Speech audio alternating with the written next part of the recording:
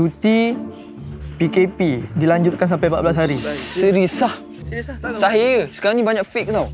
Sahih TMK kot. Betul lah. Tapi tu lah, aku rindu tu. Rindu nak pergi masjid, rindu nak solat berjemaah, rindu nak solat Jumaat kan. Bukan kau jenis tak pergi masjid ke? Kau jangan buat fitnah. Kau jangan sebar fitnah. Fake news. Boleh kena sama polis tau tak? Aku bukan nak cakap apa. Sebab bukan kau aku selalu tengok bila orang sembahyang kau selalu lepak kat kedai dakwan tu. Kan? Tapi bukan aku dengan kau ke? Kan kita sama-sama main damaji, kita main Chelsea. Chess.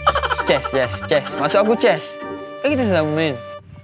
Itu lama lah. Tapi aku azam nak berubah lah. Tapi itulah manusia kan. Bila Allah dah bagi ujian, barulah dia nak hisap. Lepas tu, insaf. Bukan hisap. INSAF. Saf. Insaf. Aku cakap apa tadi?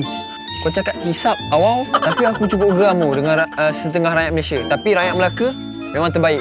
Mindah kelas pertama. Kau bayangkan hari pertama rakyat Melaka PKP tu, lengang bandar. Sumpah tu. Tapi ada jugalah yang degil. Ada juga rakyat Malaysia yang degil. Aku tak faham lah. PM dah cakap dah, just stay at home, duduk rumah. Tapi ada juga yang degil aku.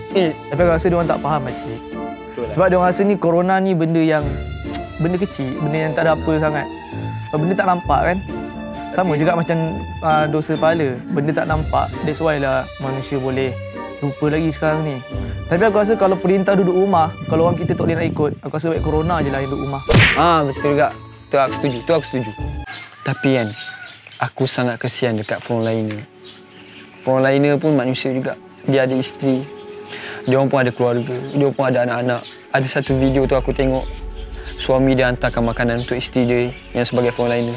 Anak dia tengah dukung anak yang sedang menangis. Hingga kan ada yang terkorban dalam perjuangan ini. Kita hari ini patut bersyukur. PM cakap duduk rumah. Kita hanya duduk rumah saja. Kita dapat duduk dengan keluarga. Bayangkan anggota polis, PDRM, frontliner semua. Tapi mereka tak dapat bersama berkasih sayang bersama keluarga mereka. Kita seronok lah. Dapat tidur dekat tilam empuk, main game, main handphone kat rumah. Sedangkan mereka tak dapat rehat langsung. Dan kadang-kadang tidur atas kerusi kerja sendiri. Ayuh, rakyat Malaysia yang cintakan negara ini.